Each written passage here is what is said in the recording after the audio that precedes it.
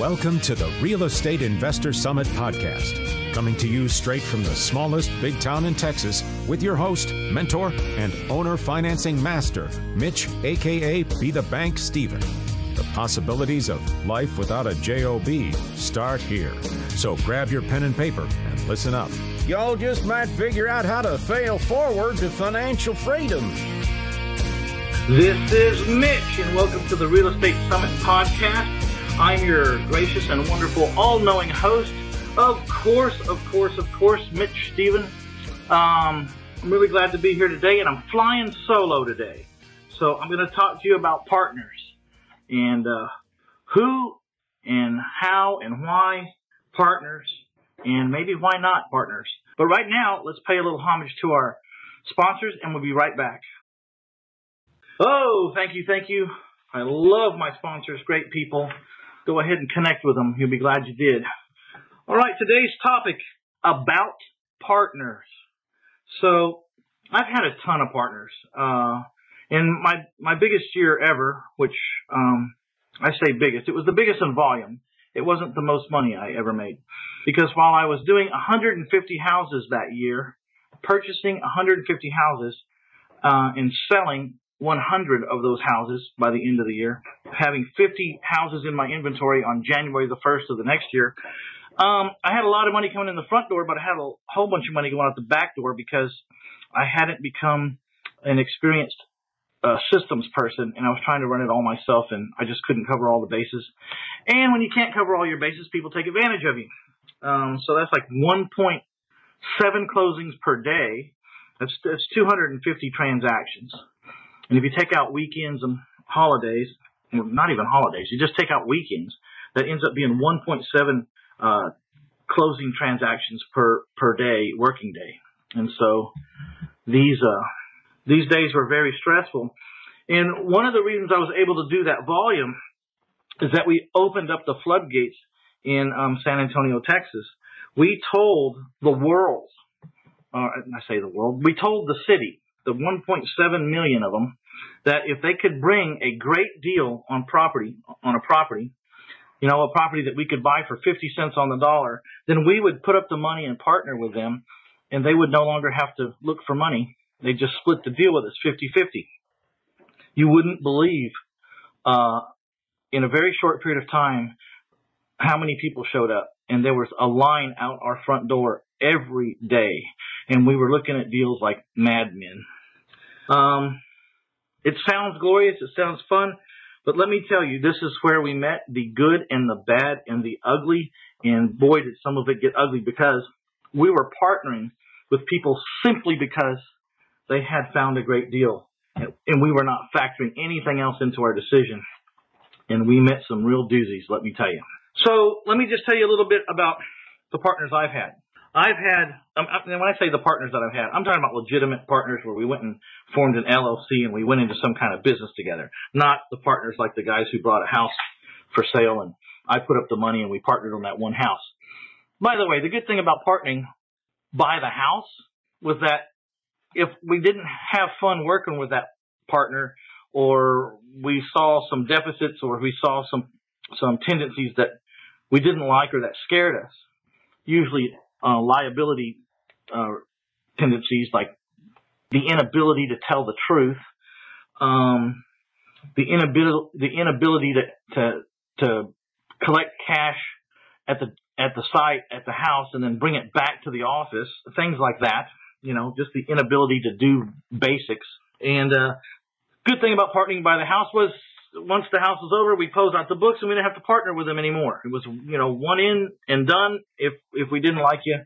And then the ones that we liked to do business with, that were honest and knew how to get the money down to the bank or into the office and record it, and knew to be truthful about the houses to the people they were trying to sell houses to be truthful to everybody all the way around the horn.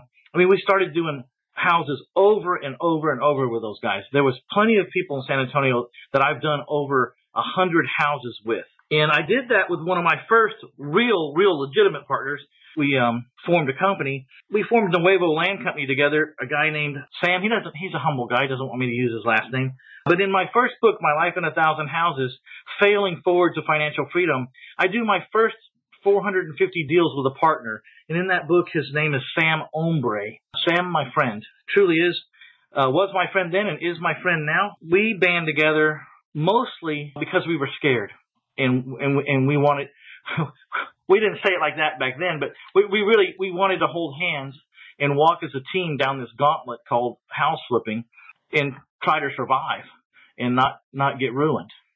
And so Sam and I met one day talking about houses. I was selling a house. He was trying to buy it. I was wholesaling a house. He was trying to buy it. He asked me how I was buying these houses. I told him I was buying the houses on my credit cards, and his eyes just flew wide open. And I asked him what he was doing, and he said, well, he was trying to get houses under contract and then sell his contracts to people like me who had a way to find the money. And we started talking about real estate on that day, and I don't think we stopped talking about real estate for 10 years after that. I think except for when we were asleep, we woke up and we started talking about real estate from one end of the spectrum to the other, and it never stopped. He was a great partner, but we ended up fitting together for the right reasons, but it really wasn't a conscious decision of would this be a good partner for me or what. We just started doing little things together, and we started doing more and more things together, and we grew comfortable with each other, and we grew into this partnership.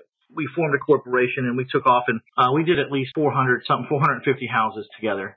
And by the time we had finished that many houses, no longer needed to hold hands. We had both grown up. We understood what we wanted to do and how to do it. And it was time for us to become solo entrepreneurs, and we divided everything we had up into two piles. One guy divided it in two piles, and the other guy got to pick a pile. And we divided the houses that we had down the middle, and we went on our way, but we still had lingering commercial properties and stuff for a long time. But it was a great partnership, but wasn't a lot of thought put into it. It was just a partnership that happened because we started doing a deal together and then another deal together and then a couple of deals at the same time together and then more deals together. And then we finally said, well, we better open up a corporation, and decided how we was going to do this all legal and legit and become partners. And so that's how that partnership started. The second partnership was a little bit different. There was more thought into it, but also had a long track record. Because one of the guys that Sam and I were borrowing money from, his name was Carlos. Carlos was, in our eyes, a seasoned, mature, successful businessman, and he was loaning us money. Carlos courted us for a long time before he decided to loan us money. And then when I asked him, when he said, okay, boys, I'm going to loan you all money, we asked Carlos, how much money do you want to get out? And I'll never forget what he said. He said, you can't get out enough. You can't get out enough money. And so Sam and I took that as a personal challenge. And that's when we opened up the floodgates and started the whole city that we'd partner with them if they brought us an outstanding deal. We met Carlos because of a high trust factor. Now, Carlos wasn't my first choice. He was a second choice. I didn't know Carlos, but my friend who's the CEO of a bank in town referred me to someone, and me and this guy got along great, and we were ready to consummate this business. He brought in his attorney to sit down with us to draw up the documents and write down what the relationship was going to be, and the attorney completely screwed the whole relationship. The attorney didn't want to be in the real estate business, had never been in the real estate business, didn't think his client should be in the real estate business, and he just poo-pooed all over the meeting until it just turned to crap, the whole meeting, and I walked out of there, and we weren't partners. Turned out to be a good thing, because, fast forward 20 years after that event, and I had always known that. I'd known that guy since that day, and I'd always kind of followed him, and I followed him through the talk at the bank and through people I knew. It turned out to be good that I wasn't partners with that person. So I've learned to believe things happen for a reason. When that partnership got shot down, I went back to the CEO of the bank and asked my friend Steve if he had someone else in mind, because the lawyer had ruined that potential partnership. He told me about Carlos. And it wasn't really to be partners with this guy. I was looking for money to fund our deals. And so Carlos funded hundreds and hundreds of deals for Sam and I. And so when you do business with someone on that level and that closely, you learn who they are. And Carlos was certainly a man of high integrity. The trust factor was very high. He was a person that we admired and was admired by many. He was very wealthy. and he had created and sold several major businesses. After Sam and I went our own ways, and I took some time off for a few years, and then I thought, well, I want to get back into the game. About that time, I had a tragedy happen in my life. 30 days later, 9/11 happened. You know, it was just a really bad time all around the globe, it seemed like. I needed to get busy and get my mind occupied. And so the first person I thought to call was Carlos, and I went into the mobile home business with Carlos, and we bought about 140 mobile homes in 6 weeks, and all these mobile homes were in other people's parks. And so our mobile homes were sitting on rented lots, and we owner financed the mobile homes. I picked Carlos. The reason why I'm telling you about this, I picked Carlos because of his high trust factor, his high integrity, and his financial status, because I was going to need him deep pockets to keep me rolling. I didn't necessarily pick him because he was going to do a lot of work, but he also had an infrastructure and an office already. The man had financed hundreds upon hundreds upon hundreds upon hundreds of cars that were sold on tote your note car lots. And so he knew about financing, and he just seemed like a good fit, someone I could trust. I did not think that he would match me in work, though, but I was willing to work more since he was going to be fundamental in funding everything. So that was the balance there. And then I had another partner that I picked up because I got so good after the relationship with Carlos, and the mobile home thing kind of went its course, and we got all the people in the houses making payments. There wasn't a whole lot to do anymore. We kind of sat down. The private money just kept coming in. I kept finding private investors and more private investors. And the private investors I had were giving me more money. And I was started to buy some houses on my own at that time, just picking up, stick-built houses and buying them for X and then owner financing them for 2X plus a down payment. And that was going pretty good. But I raised so much private money that I couldn't spend it all. I couldn't find enough houses. And so I had been rubbing shoulders sort of with this guy named Raymond. And Raymond was a very talented person. He had a long, great history. He had a degree in business, and he was a licensed CPA. He had a degree from the University of Texas. He was a licensed CPA. He was a managing partner, which when I say managing partner, that's like when if you're a managing partner of a law firm, you got your name on the door. Well, he was a managing partner for Coopers & Lybrand in Austin, Texas for 15 years. A highly responsible job. It later became PricewaterhouseCoopers. So he was a managing partner for that company. He was taking businesses public. He was doing debentures. He was raising capital for, I can't even explain everything he does because it's so high level above my head that I don't even know. But I knew this. I knew he was a highly sophisticated, highly responsible, and honest man to be in that position. And when it came time to pick a partner, I wanted to start a hard money loan business because I found that when I had too much money and I couldn't get it out, and people were sitting with their money on the sidelines, they would end up losing that money somehow. Or in some cases, just tying it up to where when it was time for me to go over and borrow it, they didn't have it anymore. So the way to avoid that would be to start a hard money business and loan the money out myself to my competitors at 50 cents on the dollar. So if a house was worth $100,000, I'd loan them up to 50, 55, 60,000, maybe at the most, and collect the spread between what I was paying my private lenders and what they were paying me. And I'd collect the spreads and maybe a couple of points. And then if they ever defaulted, I would just take the houses back, and I would get the houses at great deals, as if, the same kind of deal I would want if I was just trying to buy the house directly. So I wanted to start this hard money business, and I took on this third partner, but I took him on for certain reasons, and this was a thought process. It wasn't like the first one where I just morphed together. It wasn't like the second one with Carlos where, I had a long relationship with him and I knew who he was and I dealt with him for a long time. This guy was pretty much someone I'm just meeting for the first time, but we did research on each other. That's another thing. When you decide to go into partners with people, you need to know them really well. We put our financials out on the table together side by side. Because you don't want to go into business with people that are broke or that have financial problems, because desperate people do desperate things. And so you got to make sure that your partners, are at a certain level in their lives, are running in the background like they appear to be running in the foreground.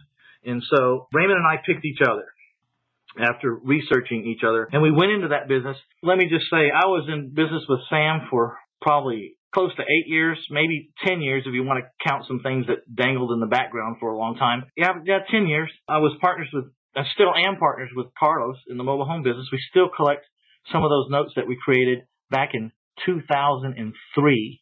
So that's been in 12 years. Raymond and I formed our hard money loan company in 2005. So that's been, about 11 years. I'm a good partner picker, and I'm a good partner. That's what I want to talk to you about, is how to pick partners. I have a fourth partner right now, but he found me. And he found me for the reasons that I picked Carlos. He found someone who was an expert in the field that he wanted to go into, i.e. me. I'll take off my humble hat for a second and tell you, yeah, I'm an expert in that field. And he picked me for my financial ability. He was finding a lot of deals, but he was not able to fund his deals, and it was causing him a lot of stress and sometimes not making him look bad. And so he wanted to solve that problem, and I could solve that problem. He also picked me because I had an infrastructure. He picked me because I had an office, I had a secretary, I had desk and chairs and computers, and he didn't have to reinvent that. I already had that part handled. He liked how my office was. Every office needs improvement, believe me, but and every day and every week. But, I had it going on, and we had something to start with that was really pretty good. We had bookkeepers, we had bookkeeping systems, we had everything. And then last but not least, he picked me because I have a real decent reputation in the town that I live in and that I work in. And those were the 4 reasons that he picked me. And I'm going to say this is some of the reasons you should consider when you pick a partner. Who is a good partner? What is a good partner? Why is a person maybe a good partner? The number one ingredient has to be integrity. You cannot afford to pick a person without integrity. If you pick a person without integrity, let's just say you pick a real, what do you want to say, filthy partner or dirty smelling partner, one that doesn't have a good reputation around town, then that's going to rub off on you. Whether you do business with him right from that day forward all the way, people are still going to know that person as a bad person. Good reputations are built over years and years. Bad reputations can be built in weeks and months. And trying to get rid of a bad reputation is very difficult. It's hard to undo what people have said. It's almost impossible to undo what people have said in the past. So you got to have integrity and reputation, please. And if you don't know who the person is, really, then you got to spend some time. Hire a private detective for $200 and do research on this person if you don't know them very well. It's a big sin to go into business and not really know someone, at least have done the research. Number 2, it'd be nice if the partner you were picking had an expertise in the field that you were picking him for. When my current partner picked me, I was an expert at what he wanted to do. There wasn't any doubt about it, He wanted to do houses, and I'd done 1,500 houses. He wanted to do houses in San Antonio. I lived in San Antonio, and I did my 15 houses in San Antonio. And he wanted someone who could help him beat the learning curve. It took me 20 years to get where I'm at. This kid's going to be, in 5 years, is going to be close to where it took me 20 years to get, because he picked the right partner, quite frankly. I'm not tooting my own horn here, but I'm just saying the guy picked a great partner. Me. It took him a little while to get to me. He proved himself. He was not stingy. He brought deals to the table that really didn't have anything to do with me sometimes, and volunteered them into the organization and volunteered them and helped my bottom line. And when I saw that kind of attitude and I saw the honesty and the integrity in him, I said yes. Actually, it was a little more complicated why I said yes. We ended up having like 33 deals together, and my office was going crazy trying to keep our deals separate from my deals. And finally, the office had enough and just sat us both down and said, you guys got to form another company and break all this out of my personal company because it's confusing everything. And so we did, and there we are. We're partners. Number 3 is work ethic. What is the work ethic of the person that you're thinking about teaming up with? Do they have a history of getting up in the morning and going to work and focusing? And they may have a great history of that, but what's their plan going forward? Are they still going to want to get up in the morning and go to work every day, 5 days a week or 7 days a week, as it may be when you're starting out a new business, to proliferate the business? Or is this person going to be just a money guy, and he's going to be playing golf while you're out busting your arse? I've seen it work both ways, but usually when there's just a money guy, the ass buster out in the field leaves when he comes of age financially. When the ass buster no longer needs the money man's money, then there's no reason to have the partner anymore, because the partner's just out playing golf every day. So that's what will happen in that relationship. But so you need to know what the person's work ethic is and what it was, and what the work ethic is going to be going forward. Is he going to work or is he not going to work? You need to weigh that very heavily. The number 4 thing would be check to see, make sure that the person that you're going into a partnership, that their life is stable, both financially and emotionally. Because things that happen in your partner's life affect you, no matter how it seems like it's none of your business, it becomes your business. Even things like, divorce, for heaven's sakes, divorce. And there's ways to set up companies, by the way, using trust and stuff, so that in case either partner gets divorced, the spouses can't mess up a whole business over it. You need to talk to a guy named Randy, Mr. Land Trust Hughes, about that. And you can find him on a podcast here at the Real Estate Investor Summit podcast archive series. So when I'm looking at a partner now, this is what I think about. I think about if I'm looking at a partner, there's 2 kinds of partners really. There's partners with money that don't have any expertise in the business, that are not going to help you build your business. They're just going to supply you money. This is probably the weakest type of partner that there is, because you're only getting the money. And it takes more than just money to run a business. I would much rather have a partner that had a profile like this. Yes, he has money, and he can help fund the business or raise the capital, but he also is an expert and has been a long way down the road in the business that I'm trying to be successful in. Now, at this point in the conversation with this partner, I'm not only getting the money, but I'm getting valuable insight and a long history of experience from this man. And then last but not least, if I had a perfect world, I would want that partner to also show up at the office with me every day and put on the armor and go to war right next to me, be on the horse right next to me as we charge into battle every day. And that would be the perfect partner. The guy with the money, the expertise, and is willing to work alongside you. I always figure this one thing though. If this partner's bringing everything to the table, then I have to outwork him. Because he's bringing the money and he's working alongside of me, and he's not doing it to learn from me. I'm doing it to learn from him. So I have to outwork him. I'm the guy that works the weekend if someone has to work the weekend, not him. I'm the guy that stays late at the office, not him. And I always figure in this situation, since I'm coming, the lower man on the totem pole in the partnership would be me, then I have to outwork this person. And at some point, this person deserves to not have to work as hard and can spend more hours at home because he brought more to the table at the time. So, or you both work together to set up a system where you can both spend more time at home and let the office run the business. And that's where that relationship should go. I wanted to talk to you a little bit about partners. We could probably talk about it for hours and hours and hours, but I think that's in a nutshell a good little conversation to review. If you're thinking about having a partner, don't get partners because you like each other. Don't get partners because you're friends. Don't get partners because you're exactly the same. You really want partners that you're exactly not the same. Like, I'm really good at X and this guy's really good at Y. And because we have those 2 bases covered, this business could be really strong. Try to find people that have opposite talents than you have. And that's why you should partner. If you're both good at selling houses, that's not a reason to be in a partnership. You need one guy that's good at buying houses and another guy that's good at selling houses. Now we might have a plan. You follow me? And don't just pick partners because you're friends. Number 1, you'll lose a great friendship over it. Number 2, the business isn't going to work. You got to think about it way harder than just, we're really good friends and we get along, get together, and we like each other, so we're going to start this business. That has been the recipe for many, many, many a failed business, I can promise you. And luckily I haven't lived it, but I've seen it. All right, my friends, this is Mitch. I hope you like the conversation about partners.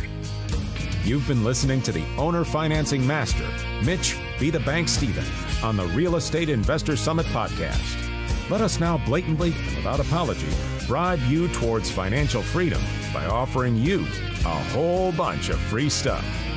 Go to reinvestorsummit.com and get you some. And y'all come back now, you hear?